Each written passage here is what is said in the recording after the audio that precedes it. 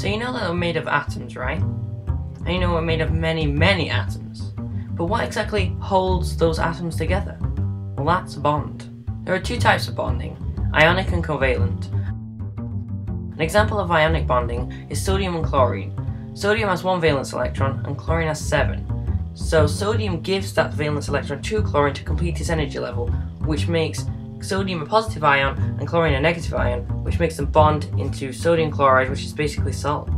Covalent bonding only happens with nonmetals. So say we had a carbon atom and it had 4 valence electrons. It needs another 4 to complete its energy level. So along comes hydrogen to do just that and form methane, the simplest of the hydrocarbons. Covalent bonding is basically just a sharing of electrons. In methane's case, it's single bonded, but it can also be double bonding or triple bonded, which is the limit for bondingness. Single bonding is where the atoms share 2 electrons, double bonding is where they share 4, and triple bonding is where they share 6.